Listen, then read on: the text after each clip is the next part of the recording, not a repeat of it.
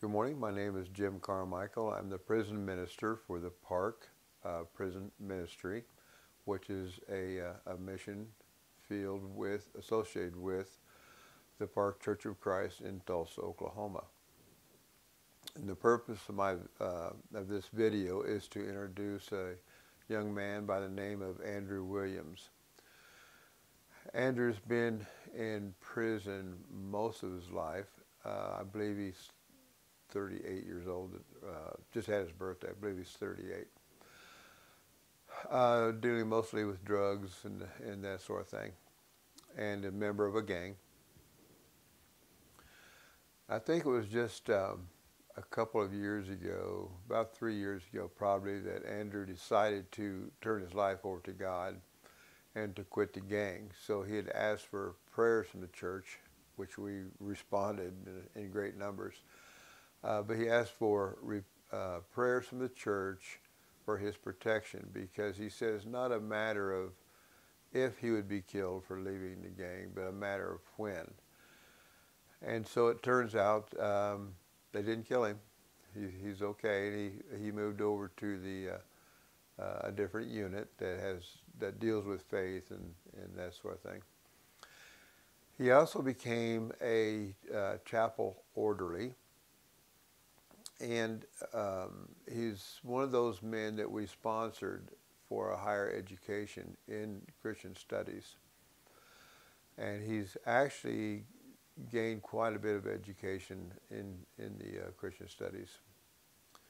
And when you receive the packet that I'm going to send this video with, you'll see all of his accomplishments. So he gave his life to Christ, became one of the orderlies, and he has been growing in leaps and bounds since that time.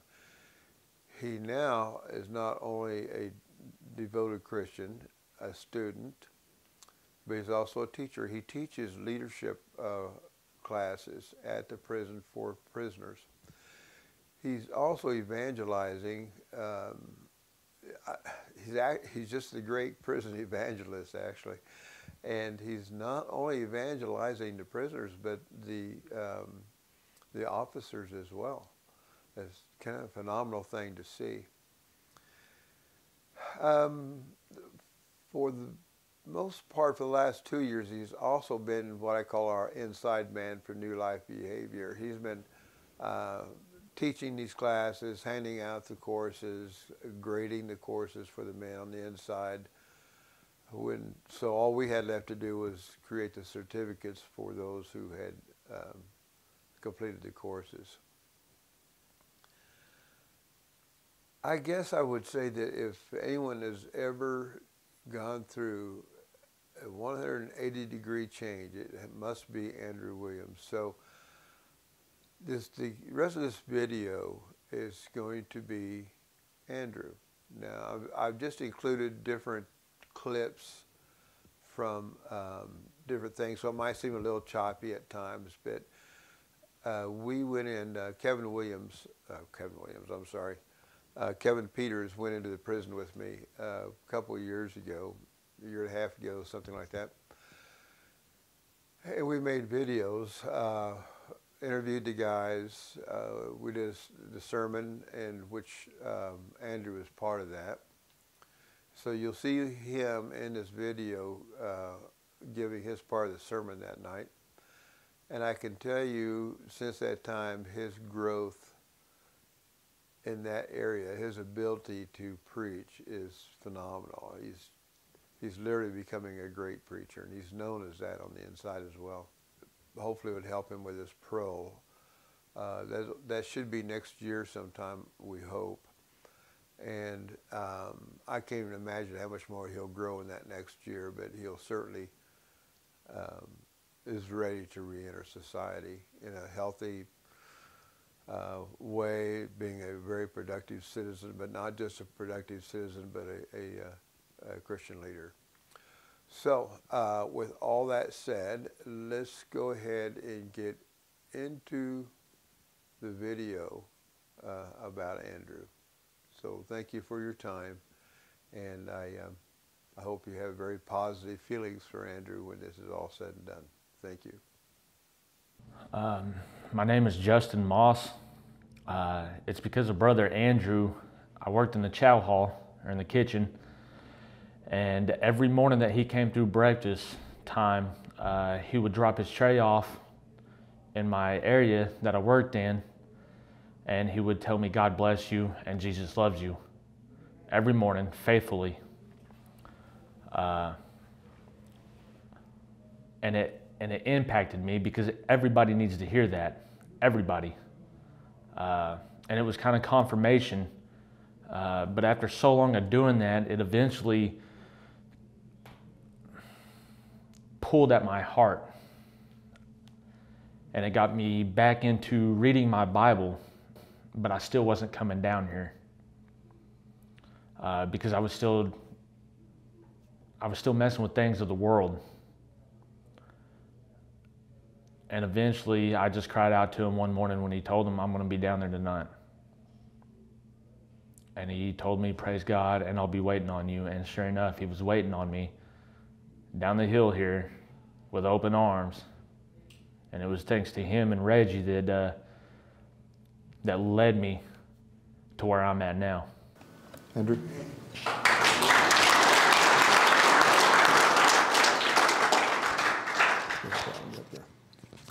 That's inside. You tried.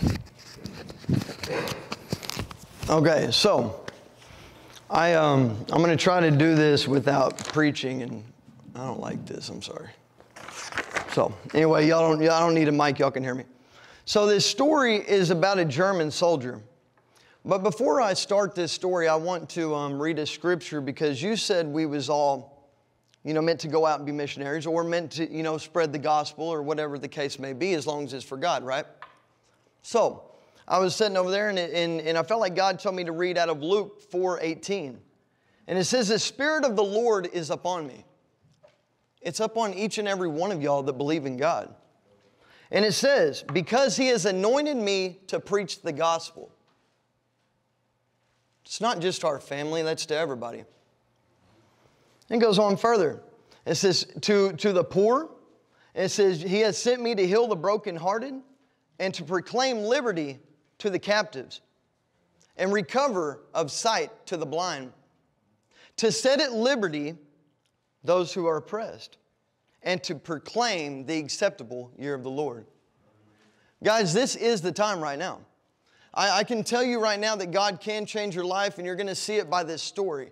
There's things that He's taken out of my life that I can never give up on my own, and there's still some things in my life that I need to give up, just like each and every one of y'all. So the story tonight is about a German soldier. Now, I want you to imagine being a soldier, because you go through some things. So it was 1945, and World War II had come to a close. That means he's seen the beginning to the end. And it says, a young man sat broken inside of a POW camp. He had been a reluctant soldier in Hitler's army, and here inside a prison in Scotland, he had months to contemplate what had been and what was to come. Not just what had been, but what is to come, like each and every one of us should be looking in our lives, what is to come. So it goes on further. And it says, this is really what caught me when I read this. This is exactly what he writes word for word. And it says, September 1945 in Camp 22 in Scotland, we were confronted with pictures of Belsen and Auschwitz.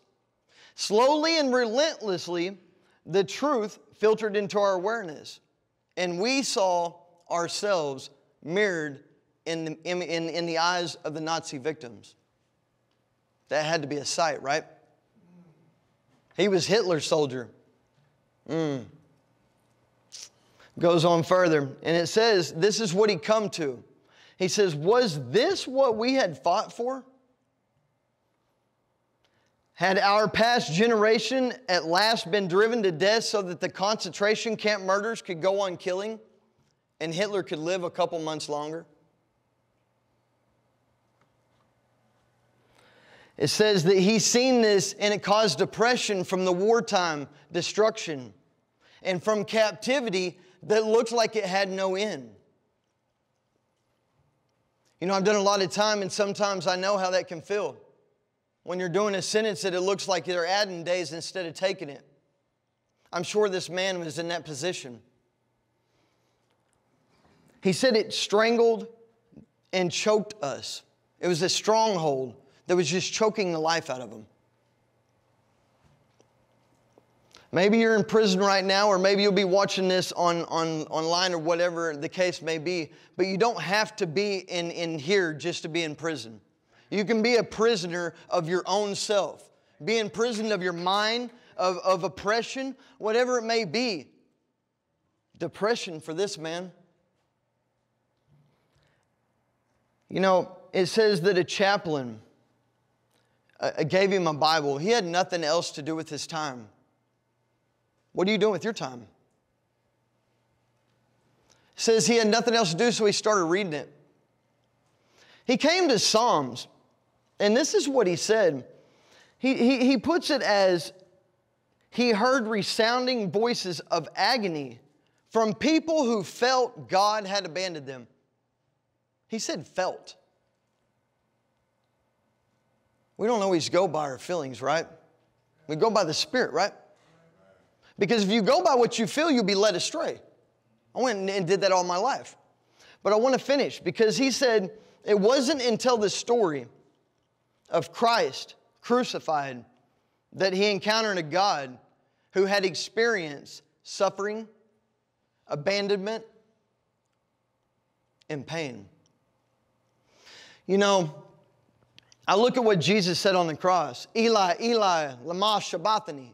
And what he's saying is, my God, why have you forsaken me? You know, he forsook him so he didn't have to forsake you. It's your choice. But the story doesn't end here.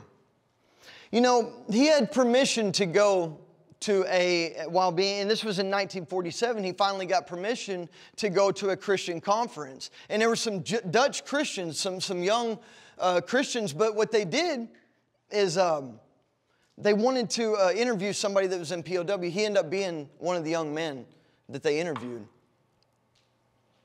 And you would figure the way that they talked to him was out of vindictiveness or out of pain and suffering, or maybe even out of anger for what he'd done. That's not what happened. This man went to this conference, and it was the love that they showed him.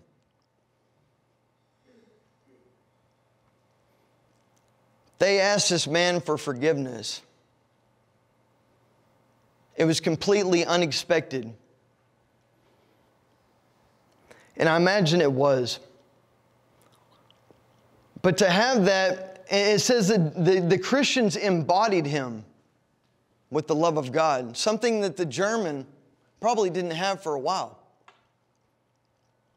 But he goes on to pen this, and actually I don't want to start with that, because the soldier, you would figure where he was at, that would be the end of his life, right? His name was Jurgen Moltmann. And by the love that the Christians showed, he ended up being one of the greatest theologians of the 20th century. Imagine what you could be. But this is what he penned. He says this right here. The ultimate reason for our hope is not to be found in what we want, wish for, or wait for. He said the ultimate reason is that we are waited or wanted, wished for, and waited for. It is whenever we base our hope and trust in the divine mystery that we can feel deep down in our hearts that someone is waiting for us. But not just waiting for us, someone that believes in us. You know, it's hard to believe in somebody if they're just a regular human being, right? Because you'll fail. Your relationships will fall. But not with the relationship with God. It don't fall. You might fall, but He'll lift you up. So, I want to finish with this because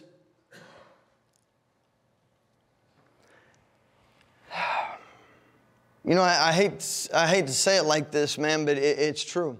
We are, I mean, God is our last hope because we are His first love, right?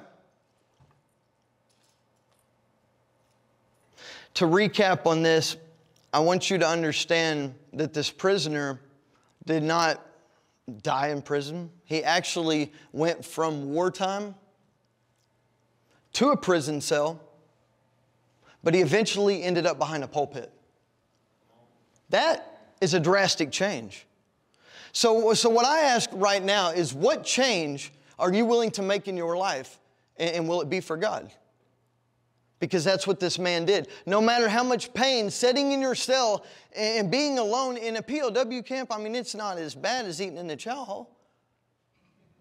I mean, it's worse than that. You know what I'm saying? Like, so I ask tonight to really rethink about what you're living like and who you're living it for. Because 2 years ago, I wouldn't be up here. 2 years ago, I wouldn't even be standing and reading in front of anybody. More or less singing on stage with my brothers. I don't really care what the yard thinks, because I know what God thinks. He knows, hey, man, you're going to fall, you're going to stumble, but I'm going to lift you back up. He lifted this man up. The greatest theologian, one of them of the 20th century. I could just imagine what he can do in y'all's life. So with that, I'm going to give it back over to Jim. And I love y'all, man. I appreciate y'all coming.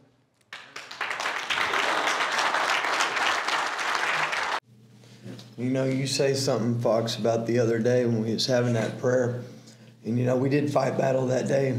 We're continuing to fight today. I want to read, you know, it says, enter into His courts, or enter His gates with thanksgiving and His courts with praise, and be thankful to Him and bless His name. For the Lord is good, His mercy is everlasting, and His truth endures forever.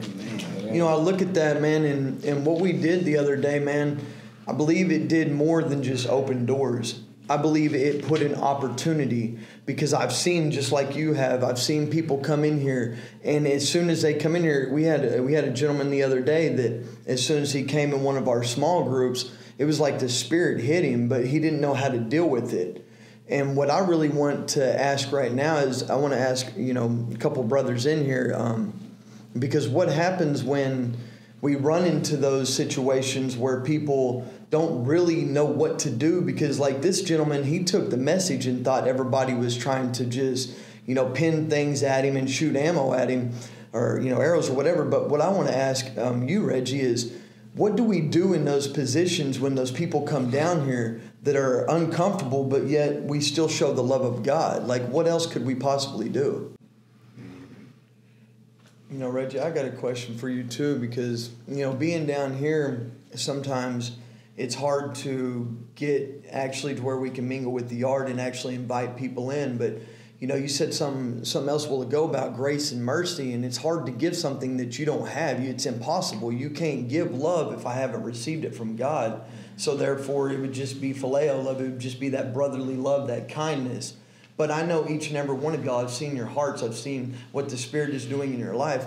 So I really need to ask you, what do you think that we could do to basically be able to bring more people in? Because, like I said, man, it's hard for us to go out there being separate. Like, what do you have, some ideas?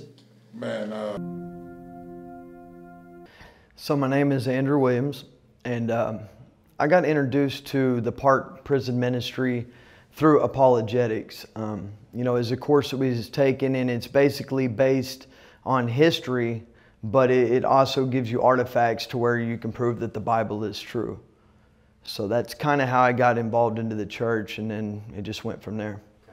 So when I came to prison, I made a deal with myself that I would, you know, take the things that was not no good in my life and change them for good.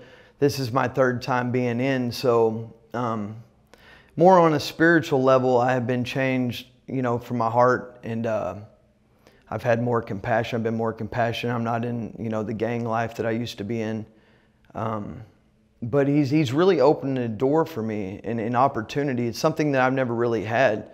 So to have an opportunity to be part of something, you know, to be blessed, needless to say, is it's a blessing for me and my family as well too. Because I mean, I really wasn't raised, you know, just kind of like in a godly household. So it's really been a journey.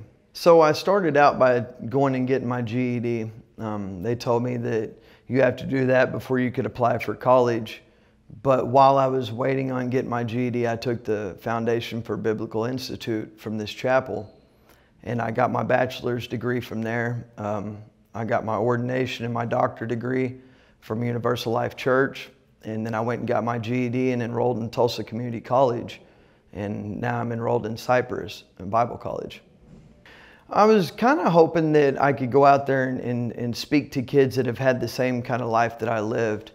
You know, living in a household where you really didn't feel like you could actually love or care about anybody. But now that I have that knowledge, I really feel like I need to share that. Because a lot of times, like, kids are raised up in households where, you know, their parents might be busy, they might not always be there. And I can feel that, like I've been there. So that's kind of what I want to do, is just use my ministry and use what God has given me to go out and make the better. I met Jim Carmichael and his wife Jody and Jim Pinkston. So, you know, when they gave me an opportunity here a while back, they gave us an opportunity to preach and kind of pick up some slack here on the yard, as well as New Life Behavior. And it's been a blessing in my life, because not really having family, it gave me something to feel like I'm accepted. And it was the love of God that was really shown by that whole church. You know, there's people that come in and sing and stuff like that. And it's like everybody that I run into from that church, I mean, they got the love of God. And that's something that I've never experienced in my life. I would like to start off by saying, like, the New Life Behavior that the Prison Park Church brings to here has lifted people up. And to have somebody that is willing to pour into you when you really haven't poured into anybody else, that's a big step for here. Because a lot of people that are here, they feel like they don't have nothing going for them. But through the apologetics, through the New Life Behavior that the church is funding, people's lives are being changed. And that's the number one thing that we want to shoot for here. Being a chapel worker, going day in and day out, grading papers and whatnot, that may seem like a burden at times, but I have to look at the blessing side of it. People come down here and pour their lives out to us. And if it wasn't for the churches coming in and funding this, then these lives would not be changed. So, you know, starting out, I would see people come down here because, you know, 3 or 4 years ago, I just started coming down here. And I wouldn't see much of a change on the yard. But here recently, after the courses and everything else that has been going on, people have actually been going back and starting Bible studies. They're doing prayer call. They're basically going and helping people that don't have no help. So to be down here and have first eye of that is a blessing.